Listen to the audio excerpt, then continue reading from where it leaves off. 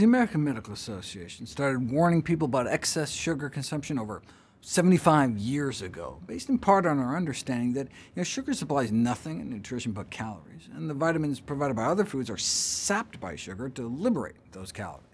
Hence, added sugars aren't just empty calories, but like negative nutrition. The more added sugars one consumes, the more nutritionally depleted one may become. Given the totality of scientific evidence, the FDA decided to make processed food manufacturers declare added sugars on the Nutrition Facts label. The National Yogurt Association was livid, opposing the added sugars declaration, since they needed added sugars to increase their product's palatability. The Junk Food Association questioned the science, whereas the ice cream folks seemed to imply consumers would be too stupid to use it, so better leave it off. The world's biggest cereal company, Kellogg, took a similar tack, opposing it so as not to confuse the consumer. And should the FDA proceed with such labeling against their objections, added sugar should at most be communicated in a footnote. See, their goal is to provide consumers with useful information so they can make informed choices. This from a company that describes their Fruit Loops as packed with delicious fruity taste, fruity aroma, bright colors, made with whole grains, and lightly sweetened, a good source of fiber. Lightly sweetened, Fruit Loops has more sugar than a Krispy Kreme donut.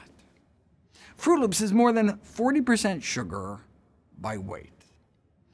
The tobacco industry used similar terms like light, low, mild to make their products appear healthier before they were recently barred from doing so. Now sugar interests are fighting similar battles over whether their healthy, natural, lightly sweetened terminology is similarly deceptive.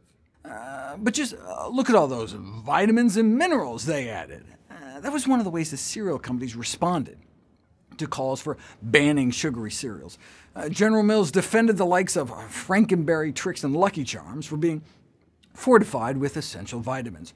Sir Grapefellow, I learned, was a grape-flavored cereal complete with sweet grape star-bit marshmallows. But don't worry, it was vitamin-charged. Sugary breakfast cereals, said Dr. Jean Mayer from Harvard, are not a complete food, even fortified with 8 or 10 vitamins. I think your point is well taken, replied Senator McGovern, that these products may be mislabeled, perhaps more correctly called candy vitamins than cereals. Plastering nutrient claims on the box can create a nutritional facade, acting to distract attention away from unsavory qualities such as excess sugar content. The majority of parents have been found to misinterpret the meaning of claims commonly used on children's cereals, raising significant public health concerns. Ironically, cereal boxes bearing low-calorie claims were found to have more calories on average than without such a claim. So it's like the cereal doth protest too much.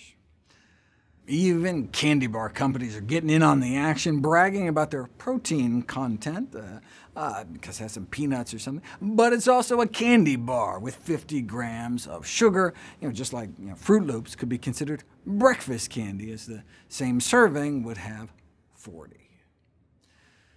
Given research suggesting consumers believe front-of-package claims, perceive them to be government-endorsed, and use them to ignore the Nutrition Facts panel on the back, there's been a call from nutrition professionals to consider an outright ban on all front-of-package claims.